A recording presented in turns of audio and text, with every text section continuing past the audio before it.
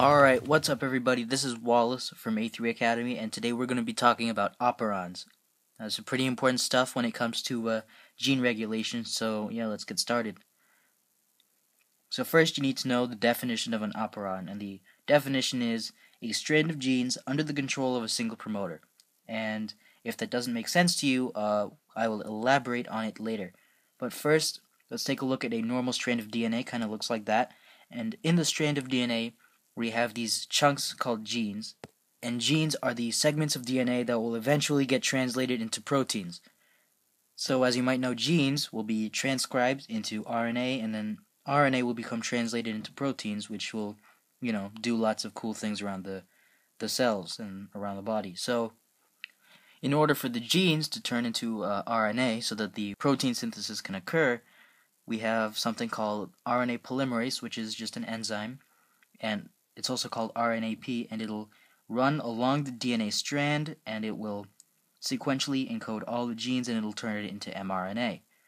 So that's normally what happens with DNA. Pretty much that RNA polymerase binds to the DNA strand and transcribes all the genes into RNA. In an operon, we have two additional segments of DNA that come right before the genes. First we have the promoter region, which is just a bunch of DNA, and then we have the operator region, which is also a bunch of DNA. So it's all just DNA. But we have these regions, the promoter region, the operator region, and then the genes that will code for proteins later on.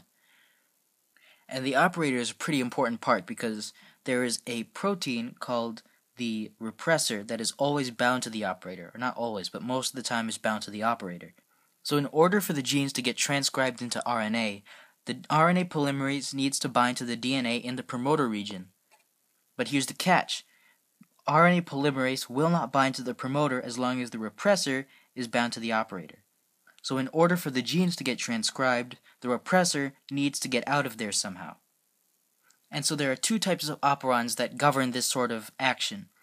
There are the derepressible operons and the co-repressible operons. And so the lac and trip operons are two different operons that have been studied in E. coli, which is just bacteria that lives in your stomach. And the lac operon is a derepressible operon, and the trip operon is co-repressible. And so we will go over how these two types of operons work differently in removing the repressor from the operator. So in the lac operon, we have the repressor that is bound to the operator so that RNA polymerase will not bind to the promoter region.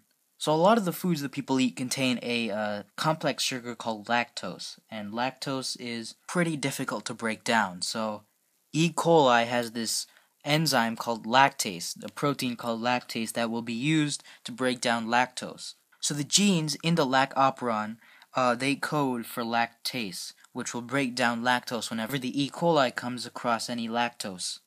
So these genes here, they will be turned into mRNA, and then that mRNA will be turned into lactase, which is just what it would use to break down lactose.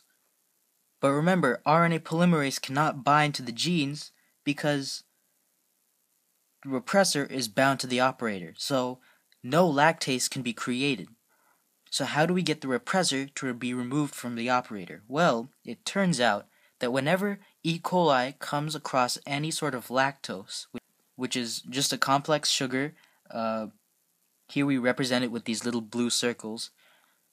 These lactose molecules, or to be more exact, isomer of lactose, these molecules have a tendency to bind to the repressor, like this. So the repressor protein has this certain shape that will allow it to bind to the operator.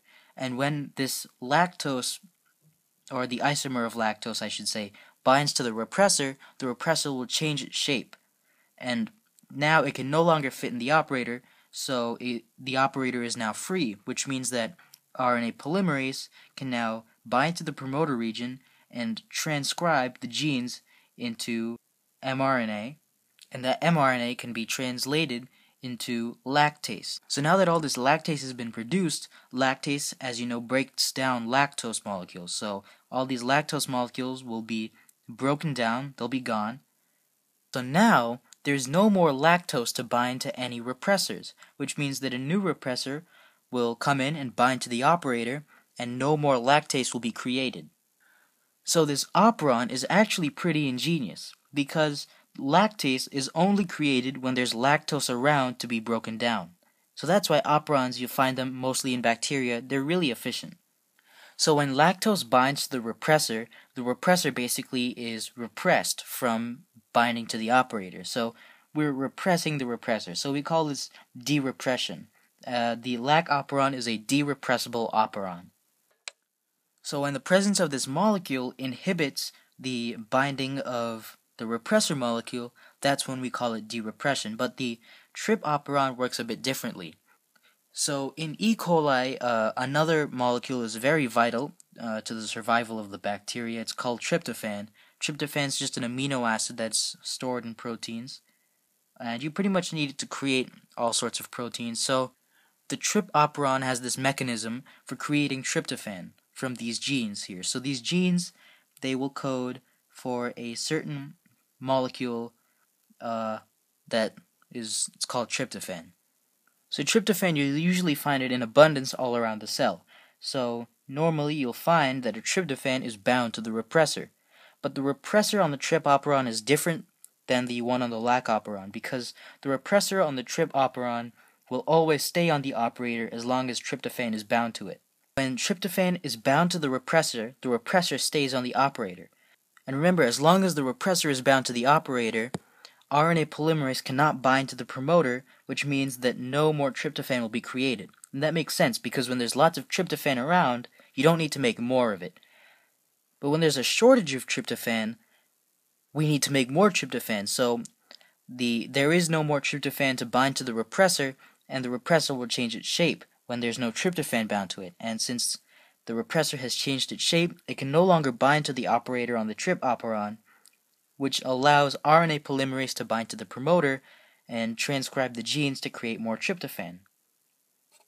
So now that there's all this tryptophan, if, say, another repressor molecule comes, tryptophan will immediately bind to the repressor will change its shape, and it will be able to bind to the operator again, which will no longer allow RNA polymerase to bind to the promoter and create more tryptophan. So, again, this is actually a really efficient method for keeping tryptophan levels in check, because it will only create more tryptophan if there's a shortage of tryptophan in the cell. Now, the presence of tryptophan, when there's tryptophan bound to the repressor will stay on the operator, which means that the trip operon is what we call a co-repressible operon. So this method is called co-repression, when tryptophan binds to the repressor and the repressor binds to the operator. So now that you know these two different types of operons, derepressible and co-repressible, that's all you pretty much have to know about operons. That's all for today. I'm Wallace from A3Academy. Hope you learned something from this informative podcast. And as always, the more you know, the better you are.